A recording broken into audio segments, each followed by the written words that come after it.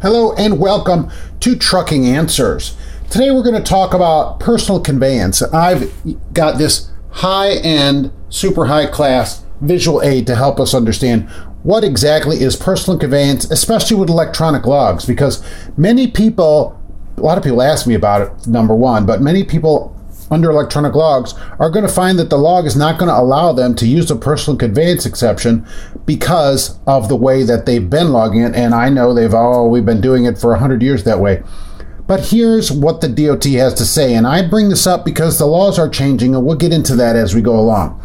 Okay, there are several requirements that have to be met for you to log personal conveyance. So you're basically driving off duty. Okay, your company has to allow, like where I work, they don't allow any personal conveyance use of the vehicles, and they are pretty, they tell you that up front. They go, look, you can't drive this on your own for any reason other than the way we tell you. So that's the end of that. But if you own the truck, right, it's up to you. So, okay, you have to be relieved of all work. You can't be doing any work, of course. This seems pretty simple, but you have to be relieved of all work. The trip has to be personal. It has to be just a personal trip in nature, like, going to get some food or whatever.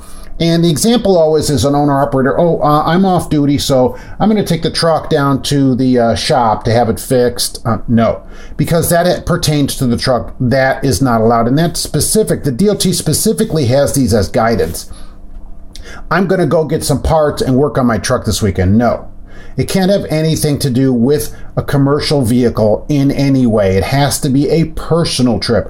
I'm going to go get a Frosty, that kind of thing. It cannot be anything to do with the truck. Currently, now here's where we get to the law change, the regulation change.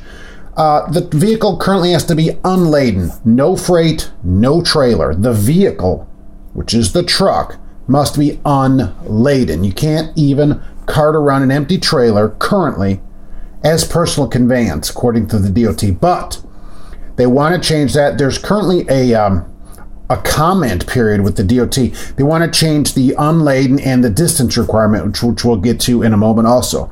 So they want to change it so that you could be laden with an empty trailer and still be under personal conveyance. Okay, but right now, you can't be. So if you have a trailer, it cannot be a personal conveyance. Sorry. Okay, now the next one, no repositioning of the equipment. And that's where we get to this fine, high-end chart that I have here. So you're at company A, right, and you get unloaded, and you go, all right, it's Friday night. I'm going to go home. I'm done. You leave your trailer under current regulations, and you go home, right? Okay, and so then they call you up Sunday and go, all right, we got a load for you Monday, and it picks up at company B, and it goes somewhere. Okay? That's not allowed. That is not allowed, because under the current regulations, you must return to where you started for personal conveyance use. It's a round trip, because it was really meant for drivers to be at a truck stop, and they go get a Frosty, or they go to the motel, and then they return. That's what it's for. Okay, you cannot reposition the equipment. It's not allowed. You go to get unloaded, go to the truck stop, they give you a load to go over here. You go, oh, well, this was personal because I'm coming to the truck stop because I'm just going to get something to eat, or for whatever reason, I'm going to get the truck worked on. No, you can't do it. You can't take the truck to the shop and drop it off and say, well, that's personal because it's on my off time. That's actually not personal conveyance use. Now, how would an electronic log impact this? Well, the way the electronic log impacts it is it knows where the truck is. So if you put down here and you go into personal conveyance use, which will be a button on there, they've blocked it out of mine because it's not allowed.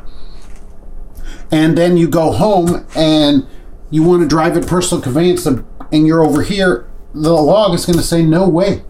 You've got to return where you are if you expect to log that electronically as personal conveyance use. And so the software, I'm sure some of them are wrong, so they're not doing it that way, but you could be put out of service for that because this could put you over hours depending on how you do it. So you're not allowed to go to a different place. It's a round trip. So you drop your trailer and go home. Monday, you go, okay, I'll pick it up, because a friend of mine is an owner-operator, and he does the same thing for the same company. Goes out on Monday, comes back on Friday, goes home, comes back Monday, does the exact same thing. That would be personal conveyance. He could drop the trailer, go home, come back, and leave, And that's personal conveyance. It's a round trip for personal use.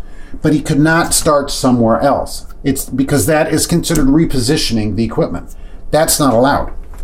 Okay, and the last thing that they really talk about is it has to be a reasonable distance. Now, they don't really give you a distance. They say a short trip.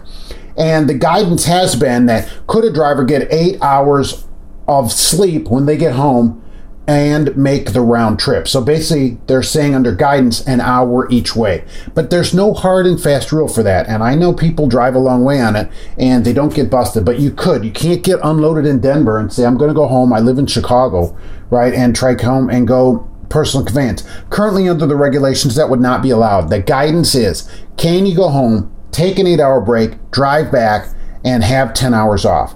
That's the guidance on it, but there's no hard and fast rule, okay?